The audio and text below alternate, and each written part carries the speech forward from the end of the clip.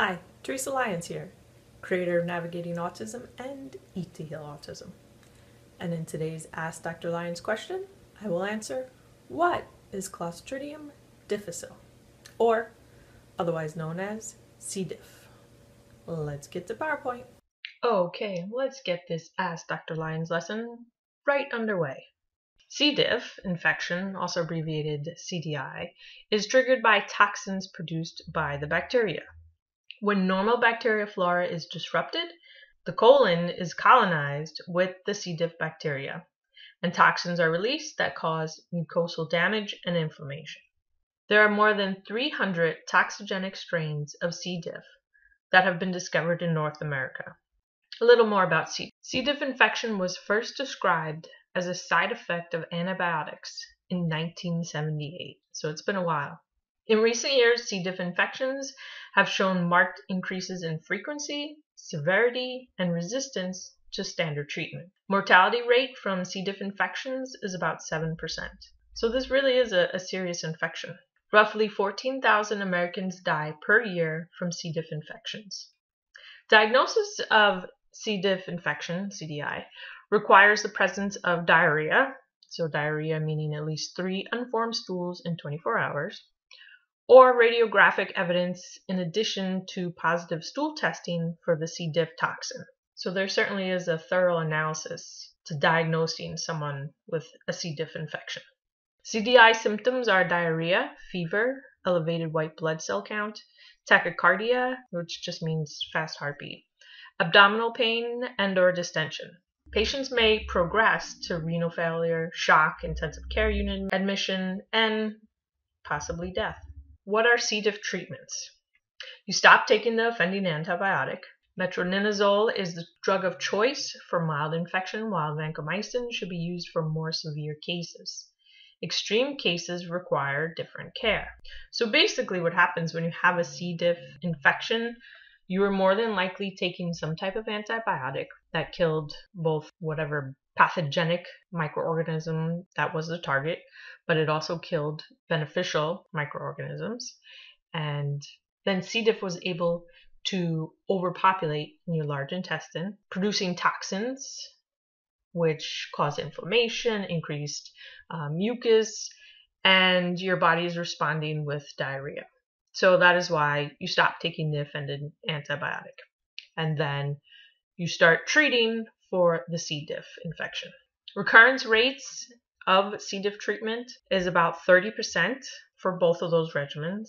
And a review of 63 randomized controlled trials found that most individual studies did not show a statistically significant difference. The combination of studies, which included nearly 12,000 patients, found a significantly lower rate of antibiotic-associated diarrhea in patients who received probiotics during their course of antibiotics. So again, that makes sense.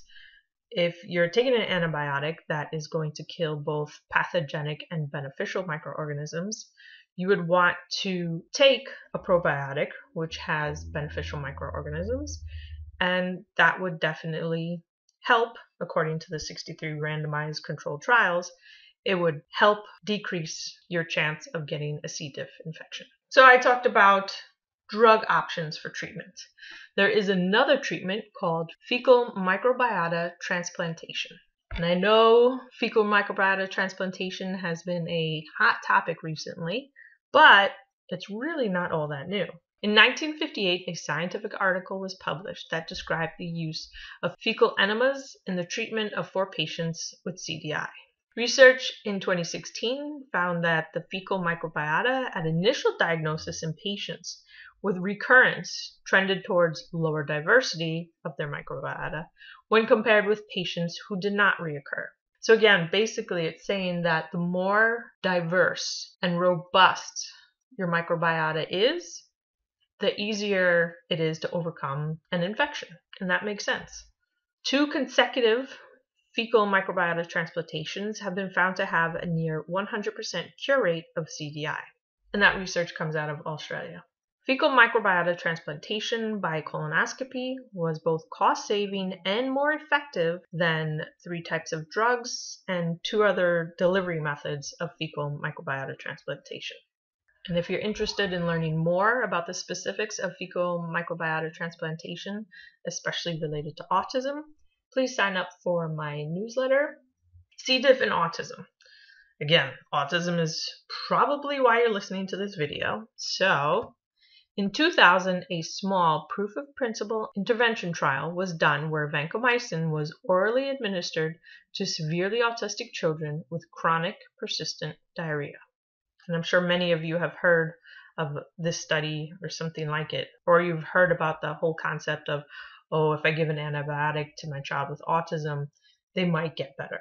This is where that idea comes from. So it's from the year 2000, where a small proof of principle trial was done with vancomycin.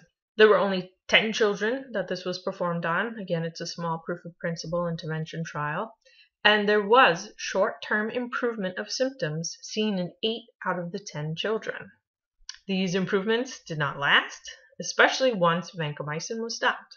All behavioral gains in these children were lost, suggesting temporary microbiota change influenced these children's behavior. And prolonged use of vancomycin is not encouraged. I don't think any of the scientists involved in this research ever had the inclination of giving long-term vancomycin as a solution. But it's really important to do proof of principle studies like this because changing the microbiota can actually change the behavior and hence quality of life for our children. All right, a little bit more about C. diff and autism. Research in 2002 found that certain Clostridial species were seen in autistic fecal samples and not seen in fecal samples from healthy subjects. So again, this is the beginning of trying to understand from the perspective of the microbiota what is different in someone who has autism versus someone who doesn't. Research in 2005, analyzing the gut microbiota of children with autism, their unaffected siblings, and unrelated controls, found that there is a greater quantity of Clostridia in the autistic group. And here's a direct quote from that research paper.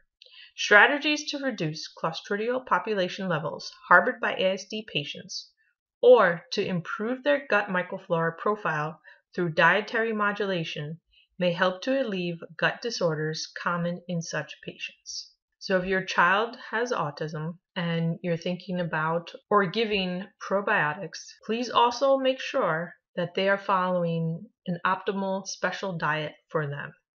It's extremely important. And here are some references. So now you know all about C. diff and autism.